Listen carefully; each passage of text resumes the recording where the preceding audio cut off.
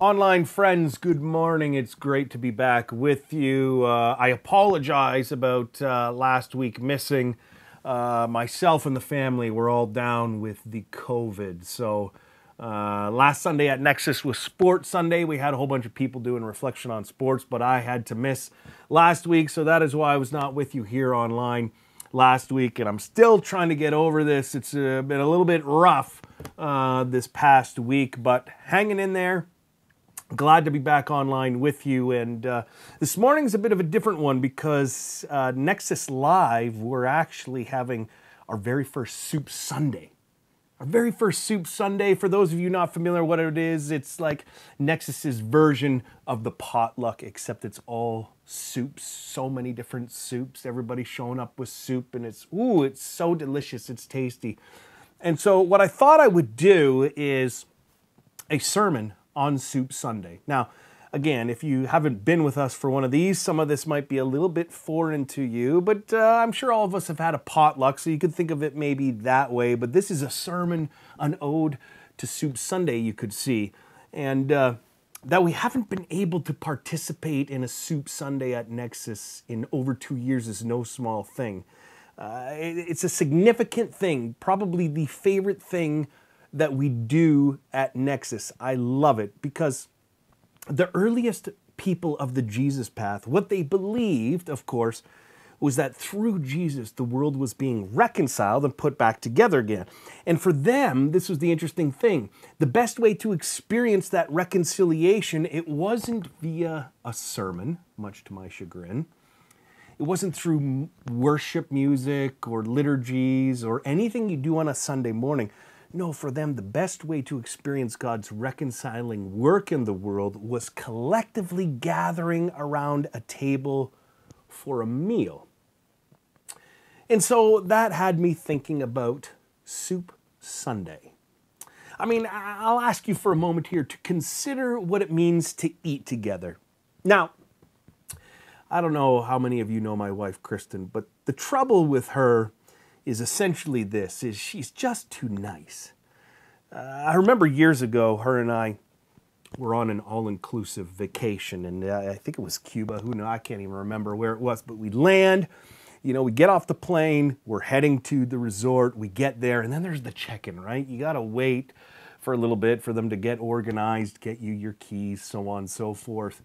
And we're standing in line, and of course, we just want to get to the beach, get some drinks, the buffet. And so we're waiting in line with all these other people, and what does Kristen do? Of course, she starts making friends, chatting it up with other people waiting in line. And I mean, listen, I like to be friendly with people, but in lines, I don't know, I'm not interested in making friends. So she starts talking with this couple in front of us, British couple. And they get to chatting. They're teachers as well, like Kristen. And sure enough, they're chatting, having a great time while we're waiting. And as we get our keys and we both head our separate ways, Kristen says with a sort of, little smile, twinkle in her eye, maybe we'll see you around the resort. I really wish she hadn't have said that. I think they took this as an invitation because sure enough, that very night, Kristen and I sitting down to our first meal, we're at the buffet, seated, the two of us got our plates full, and this couple that we met in line, they walk by, we wave, they wave, and they get some sort of inkling from us that we'd like some company because they say to us, do you mind if we sit down and join you?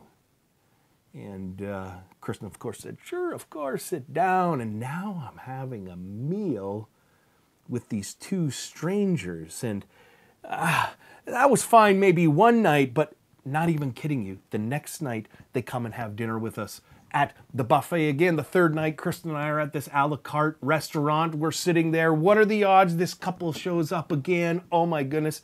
A third dinner together ends up happening. Of the 7 nights we spent there, 5 nights we ended up having dinner and supper with this couple, and I hated it.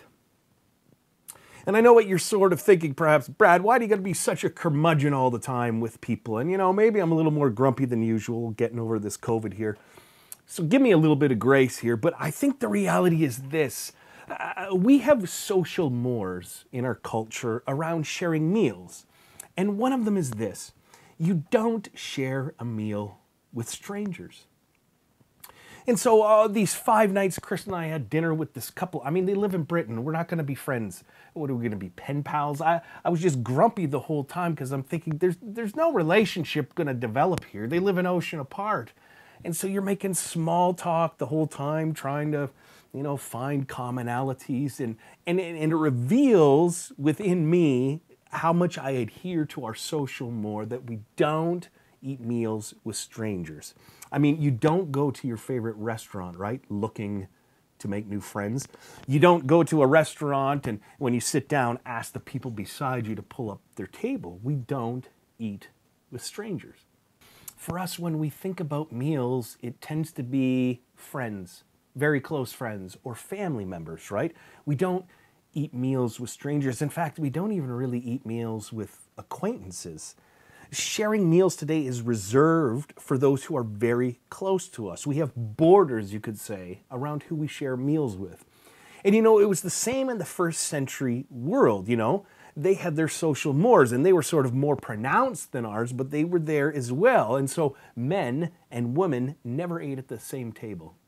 A slave would serve their master, but would never join them. And of course, you have good Jewish people like Jesus and his disciples, who are expected to never be caught dead eating with a Gentile, someone who wasn't of their ethnic tribe. And so what happened is mealtime became the primary expression of reconciliation within the early church. For them, it was the revolution. And I think this is worth pondering on. The radical call of the early church, it wasn't to march or protest or rage against the system of the day, dismantle the systems of the day. Those things, of course, have their place. But for them, no, the radical call of the early church was for men to dine at the same table as women and then help clean up the dishes afterwards. It was for a Jew to sit with a Gentile and try to make small talk. It was the radical call of masters to be seated at a table next to their slaves and serve them wine. These meals in the early church, their love feasts, for them, they were radical protests against a world of division. And I mean, this is why the Apostle Paul was so insistent. He wrote in Galatians, right? There's neither Jew nor Gentile, neither slave nor free. There's no such thing as male or female, for you're all one in Christ Jesus, he says. And the early church's call, their mandate, was to break down divisions and barriers. And for them, the most practical, tangible way for that to happen was by removing barriers around meals. Which brings us to the potluck, or Soup Sunday, you could say. You see, to me, Soup Sunday, it's not just a cute little thing we do at the side here at Nexus. It's not just our little version of the potluck. To me, it is the urgent moral work of breaking down divisions and barriers by eating together. Because although we don't have, sort of men, woman, slave, free, Jew, Gentile thing happening, we still have social mores around who we eat with. I mean, think about it this way. Think for a moment about the number of people you would honestly share a meal with in your home. Or how many people would you actually accept an invitation to go out to a restaurant to dinner with? I mean, how many people are actually on that list? My guess is, if you think about it carefully, your dining circle is probably pretty small. I mean, family, of course, for sure. Probably some close friends. For those of you in the business world, there's maybe a transactional thing that happens with potential clients, something like that. But in large, our meal circles are fairly small, reserved for those we love. It's an intimate space. And so one of the things I'm intrigued about with Soup Sunday, with potlucks in the church, is they're perhaps one of the only places where the borders of intimacy around sharing a meal are actually extended. And so in the act of Soup Sunday, we eat, of course, with friends here at Nexus, yes, but in a community like this, we also eat with strangers, acquaintances, people who think very differently than we do. And so what Soup Sunday is, what the potluck is, it's us taking our humble place in a 2,000-year-old Christian tradition where we, as a moral protest against the divisions in this world, share a meal with those outside the borders of our moral mealtime intimacy. And so you could say this, the very first thing to know about Potluck Soup Sunday is that it's an act of protest against the rampant spirit of division in our world. But second, Soup Sunday is also an expression of unity, not uniformity. Soup Sunday, you could say, is a celebration of diversity amidst unity. Now, of course, virtually every church will talk about this, having unity as a thing, we do as community. So, virtually all churches talk about this, but the way that some churches hold and practice this is by insisting on a unity of beliefs. And so there's this idea, you sign up for a church, you read their little belief statement, you got to sign off on that. It's this idea that we got to ensure that everyone who belongs here agrees on everything and expresses their faith in the same way. And I got to be honest, there's some wisdom to this because it gets messy when you don't necessarily have that. Because there has to be a center, a common path or objective for a community, you could say. But the impulse of this is not unity, it's uniformity. And so you could think about it like this way. For some churches, the best way to have unity is by insisting, say, that at Soup Sunday, everybody bring chicken noodle soup. It's like, okay, listen, we're about soup, but we got to be on the same page. We can't have people, with varying soups here. So everybody bring chicken noodle soup to Soup Sunday. Now, granted, you can have a wide variety of chicken noodle soup. I mean, I've tasted some very different ones, and they're all delightful and delicious, but they're still all of the same order, right? And the way many churches express unity is by ensuring everyone stays within the bounds of soupdom by ascribing to chicken noodle soup. But for us here at Nexus, Soup Sunday is an amazing expression of diversity within unity. You see, the thing is this, the early church, it wasn't looking for uniformity. If you remember 2 weeks ago, we explored a few weeks ago how the early church handled this divisive issue of meat sacrifice to idols in these local churches that could be very different in their beliefs and expressions, right? For one church, it was this, the other church, it was this. And when Paul announces, right, in Galatians that there's no longer Jew, Gentile, slave, free, men or women, what he has in mind here is hierarchies. He's not thinking about the actual eradication of differences. The early church, of course, continued to be very different in their expression, even as they were being pulled into a larger story. And so Soup Sunday becomes a brilliant expression of that. If you've ever been to Nexus on a Soup Sunday, so many different soups. And so you could say this, we do have a center at Nexus. For us, it's the Jesus path. Like Soup Sunday, the center is soup, right? We're doing soup. But within that, there's incredible diversity. I mean, you can have lobster bisque, cream of mushroom, cream of broccoli. I'm a big fan of the creams soups. That's my kind of go-to. But what you've got when you show up to Soup Sunday is a diversity of soups. Soups you've never even heard of from all over the place. And what I love about Soup Sunday, if you've ever been there, is there's always that person who shows up, right, with mac and cheese or meatballs or something. And they're like, well, I'm not sure if this strictly fits under the Soup Sunday mandate, but we include it, right? All of it can fit. Sure, mac and cheese, that can count as soup. Meatballs, kind of, why not? And so what Soup Sunday does is it reminds us of the rich diversity of soups found in the soup world. It reminds us of the rich diversity of people that are among us at Nexus and how each one, despite being different, has its place. And it contributes to the whole. It nourishes the whole. And here's the thing, it's not that we need at Nexus to be the perfect beacon of diversity. We're not that and we never will be that. But the reality is this, what it reminds us of is that we can expand the borders of love and affection beyond what we already have amidst the differences already present at Nexus. And Soup Sunday offers a model of that. It reminds us that we can have differences and still be unified. Soup Sunday reminds us that we can be unified without being uniform. Everyone doesn't have to be chicken noodle soup. There's a wide variety of flavors. Some soups are spicy, some are comforting. whatever it is, there's a place for all of it.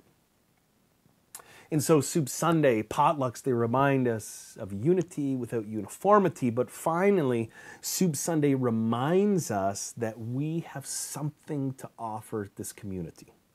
All of us have something to give. All of us have something to bring to the table. I mean, consider the difference, if you will, of an experience of eating at a restaurant, say, versus eating at Soup Sunday. Now, everyone loves to go to a good restaurant. Of course we do. And it's Mother's Day. Happy Mother's Day, mothers. But why do we love to go to good restaurants? Maybe some of you are going, to one today. Well, what's not to love? I mean, generally you eat better food than you eat at home or can make at home. There's no prep. There's no cleanup. I mean, a beautiful meal just arrives right in front of you. And so what restaurants do is they offer a predictable experience. A server delivers to you exactly what you ordered. And there's a very clear line, right, between who is serving and who's being served. And the best part is when the whole thing's done and you've got this big plate of mess on your table, you just get up and walk away at the end. It's glorious. And the thing is this, even if you have a bad experience at a restaurant, you got options, right? You can send it back to the kitchen.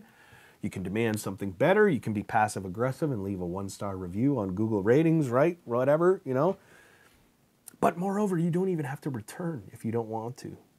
You don't have an allegiance to a business or a restaurant. At least you don't have to. We love restaurants because they are the ultimate consumer experience. We show up, get served, and then walk away. Let the establishment do the dirty dishes. Now consider, if you've ever been to Soup Sunday, consider the nature of Soup Sunday as opposed to restaurants, or a general potluck in mind will do. You show up and you have no idea what's on the menu. If you're in the mood for a burger, you're going to be out of luck, right? But Soup Sunday teaches us a lot about the nature of church or what church should be like. And first thing it does is teaches me this. I don't always have to be the one giving. Sometimes I can just receive. Now, this isn't like a restaurant where you decide what you want as an individual and you don't get to return your food to the kitchen, nor do you get to leave a poor Google review at, Soup Sunday, whatever. That would be kind of hilarious. But it isn't a restaurant experience where you're in control, but it does remind us that we don't always have to be the ones giving. Sometimes we can just receive.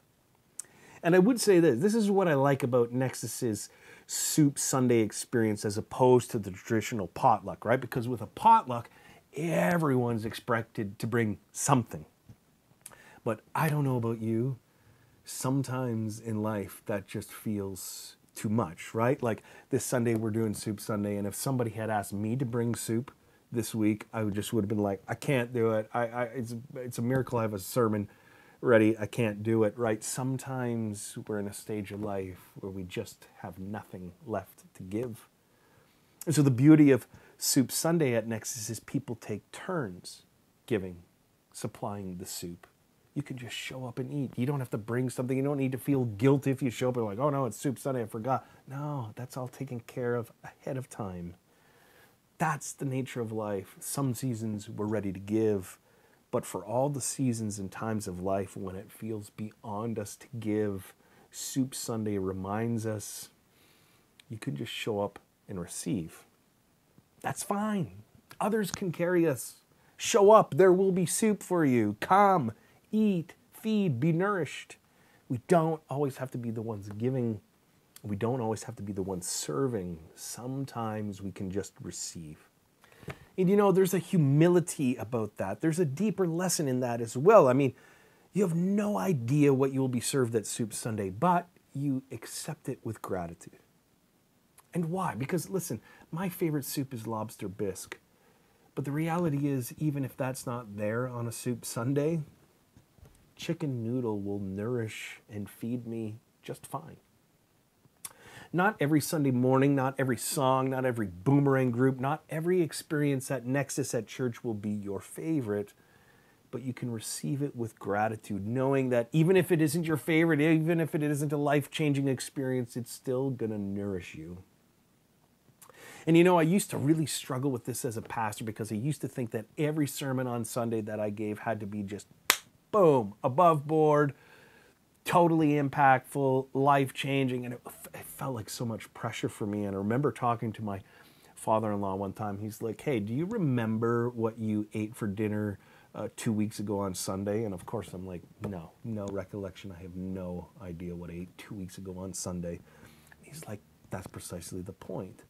You don't remember, but it still nourished you. And not every experience is the same way with church. Not every experience at Nexus needs to be some fine dining Michelin star French onion soup, right? No.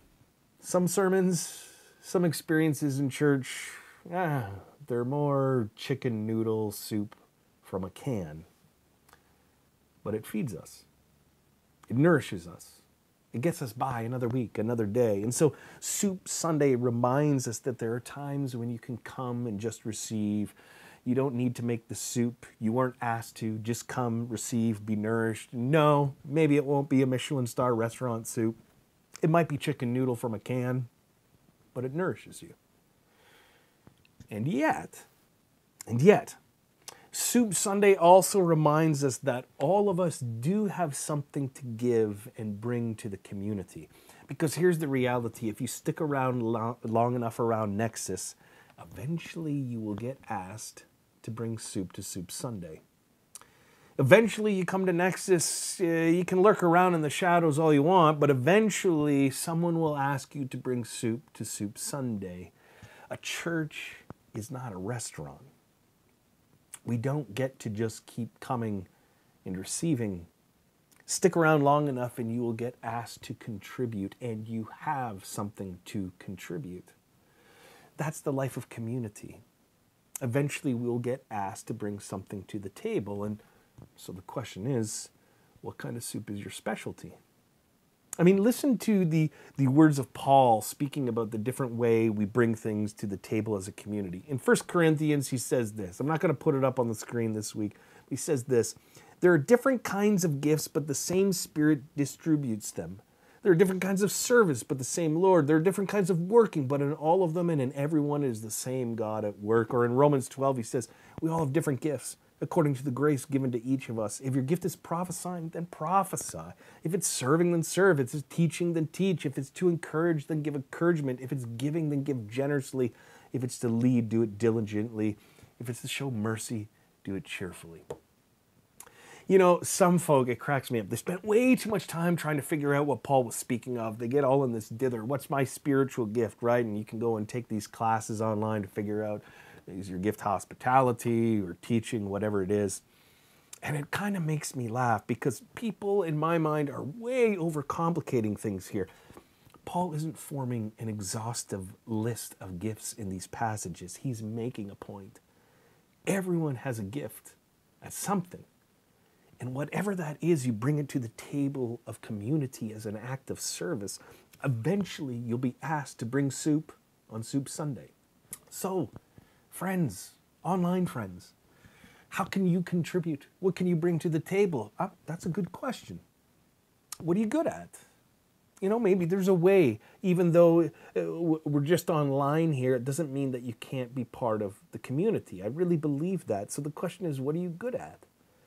And whatever that is, that's your spiritual gift. And let me say that again so that it's clear. Whatever you are good at in life, that is your spiritual gift. So bring it to the table of community. And granted, this can take a level of discernment because I'll be honest, someone like me, I happen to think I'm really good at a lot of things, and I don't think that's probably the case. So sometimes it takes discernment to figure out what we're good at, but everyone's good at something.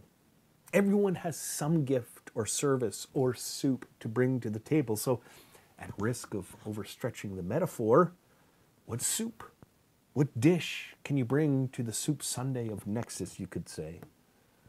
Think about your gifts. Think about your personality. Think about the unique person God has made you to be. And consider how you might best serve the community by bringing what you have. You have something crucial to offer. Without your soup, metaphorically speaking, our Soup Sunday will never be as rich as it could be. Every time you're at a soup Sunday, you think, my goodness, I'm so glad that soup was there. Every time we don't bring our gift to the table, the gift of Soup Sunday is a little bit poorer. And so, like Soup Sunday, if you stick around long enough, you'll be asked eventually to bring your gift, your soup, to the table. But let me close with this. Eventually, you will be asked, but you know what's even better than being asked? Offering without being asked. You know, it's easy. It's interesting because Sarah organizes all our Soup Sunday shows. She goes around asking people if they can bring soup. You know what makes her job a lot easier? When people go up to her and say, hey, can I bring soup to Soup Sunday? Don't wait to be asked. I think it applies on a broader community level, right? We need your soup. This isn't a restaurant. We need your help. And if you stick around long enough, we'll ask for it, but why wait for us to ask? Why not offer it up? If your thing is music, talk to Dave. He could use your help there. There's so many different places we could use help at Nexus. And what that looks like for those of you online, I'll be honest, I don't really know. But we can at least start the conversation, open up the dialogue. So let's dream together a little. Let's think about what we can bring collectively to the table so that we're acting in a way that protests the division of this world. Let's bring our soup and gifts together so that we are expressing unity, not uniformity. And let's bring all of our gifts to the table so that we as a community are richer for all the gifts brought to us. Friends, thank you for joining us. If you're like, man, I'm hungry for soup right now. Listen, if you're in KW, there's still time. Come and join us out at Steckley Farm this morning. We would love to have you. You don't need to bring anything. The soup's already there. Come, eat, feed, be nourished. But if not, friends, we will see you next Sunday. Until then, go in peace.